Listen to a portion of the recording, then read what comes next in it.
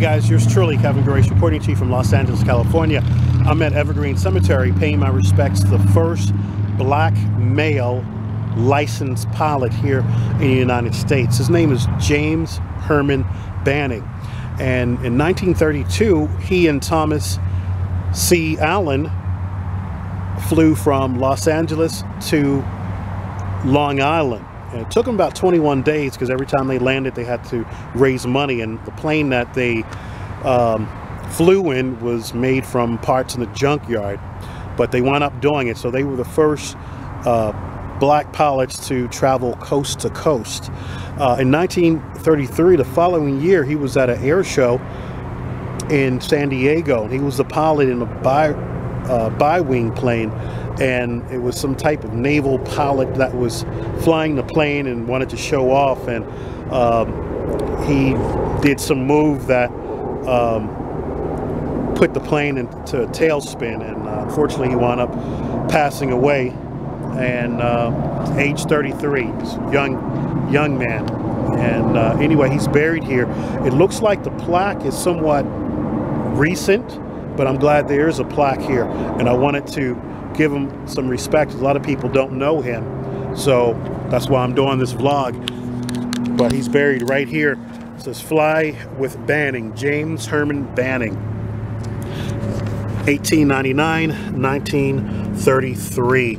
And this is what he looked like, and this is the plane that he had. As you can see, it says on the side, "Fly with Banning."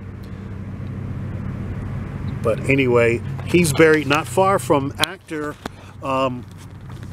Eddie Anderson, who played Rochester on the Jack Benny show. And also not far from here is another actress, Louise Devers. So just wanted to let you know. So if you do come here, pay your respects, check them out as well, and check out the vlogs I did. If you like this video, please click subscribe down below, and feel free to leave any comments. This week's episode, Volume 1, Episode 5, overviewing the adventure of the Flying Hobos, the first black men in America to fly from sea to shining sea.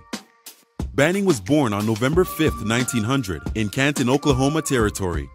Oklahoma did not become a state until 7 years later. His father, Riley, became the owner of 160 acres of land near Kingfisher, Oklahoma in December 1900 during the Homestead Act. Banning attended the schoolhouse built by his parents on his family's property. James graduated from Faber High School in Guthrie in 1918. He began studying electrical engineering at Iowa State College in 1919. While in college, Banning owned and operated the J.H. Banning Auto Repair Shop in Ames from 1922 to 1928. James rode on his first aircraft in 1920 at a traveling air circus in Iowa. This inspired him to begin taking flight lessons from a former World War I U.S. Army aviator, Raymond Fisher, at this flying field in Des Moines, Iowa. Banning earned both his mechanic certificate and pilot's license number 1324 in 1926. He was the first black aviator to earn a license from the U.S. Department of Commerce. Banning accepted a job from William J. Powell as a flight instructor and chief pilot at the Bessie Coleman Aero Club Aviation School for African Americans in Los Angeles, California. In 1932, James eventually meets mechanic Thomas Cox Allen, who was interested in flying across the nation due to hearing there is a $1,000 prize, nearly $19,000 in 2020. By this time, the Great Depression was in full effect, and the Bessie Coleman Aero Company, the parent company of William Powell's Bessie Coleman's Aero Club Aviation School, has folded. Banning felt compelled to at least give it a try. While Banning was the pilot, Allen was the navigator for the expedition. Thomas carefully plotted the route to ensure they landed in black communities to receive support for their travels. This support was heavily needed since they only had $25, $440 in 2020. When they began their journey from Los Angeles, California. They assembled their famous orange and black Alexander Eagle Rock biplane with a sputtering 14-year-old Curtiss OXX-6 engine. This infamous aircraft had unreliable instruments, including the compass, which was off by 30 degrees. Due to this poor instrumentation, they could not fly higher than 200 feet in most parts of the country. Their voyage commenced on September 18, 1932 from California. The duo was stranded for days in New Mexico due to a dark, cloudy storm. The clouds were so dark and thick, neither aviator could even see the aircraft's wingtips. This storm also destroyed their instrumentation, so the duo had to scrounge up money to continue. Due to this, they began marketing themselves as the Flying Hobos to gain media attention via the local and national newspapers. They solicited small donations, a warm meal, a place to stay overnight, and money for a tank of gas from the individuals they met at each of the towns that they landed at along the way. Donors would inscribe their names on the wing of their plane, which Banning and Allen called the Gold Book. As they made their way across the United States, stopping at some 20-plus communities, 65 contributors signed their name into the Gold Book, and with each takeoff, the hopes and blessings of their donors soared along with them.